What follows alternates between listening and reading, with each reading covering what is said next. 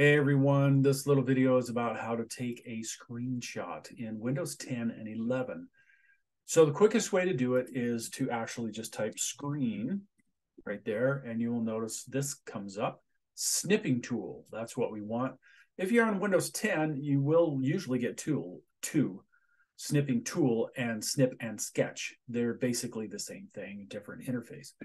So we're going to click that. Now I know what some of you are saying. Hey, I know a secret way of doing it. I can press the Windows logo key and Shift S to start a snip. Well, that'll start this up. That is true. And some of you are like, oh no, you can hit the print screen key. I don't want a screenshot of the entire screen. If, for instance, I had an assignment that said, show that you know how to pull up snipping tool, and somebody sends an entire screenshot of this, when you dump that into a document to send to me, I'm going to see a window about that big.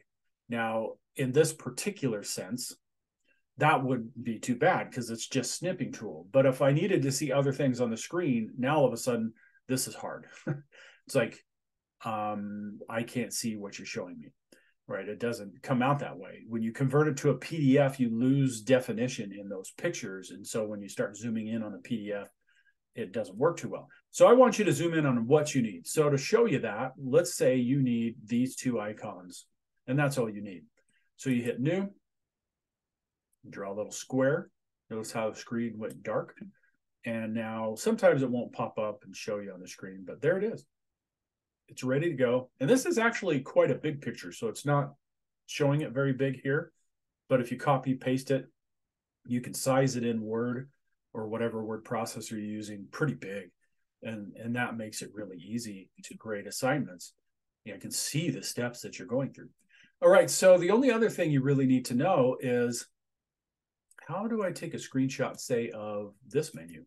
Or what if I needed to show something else like this menu?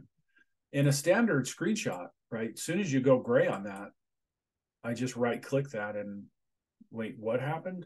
Yeah, it didn't work.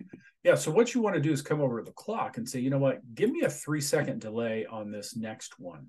As soon as you hit this picture's gone. It's going to go away. So if you didn't copy it and put it in something, or save it and put it in something, then it's gone. All right, so then I go, okay, 3 seconds. That's what I wanted up. Now I can take a screenshot of the area I need, and I'm set to go. And that's really all there is to it, to doing screenshots on Windows 10 and 11. You just look for that app, rewatch this video if you need to, and then realize that once you're in this tool, I mean, some students are really good at this. They'll say, hey, I need you to see, I'll change that to orange. I need you to see this, right? They'll draw a circle around it, which is really nice. It's pretty cool. But anyway, at this point, now you can copy and you can paste it straight into Word, so that you can create that PDF that you'll need to turn in. And that's it. Now, in some other classes, like PDF, what are you talking about? Some other classes, right, you just need to turn in the screenshot. You're taking a screenshot of your grades. And so you take a screenshot of those grades and you upload that. And that's all you have to do. Any case, if you have questions, let me know. But I would recommend watching this again as you step through it on your own computer. Thanks for watching, and we will talk with you later.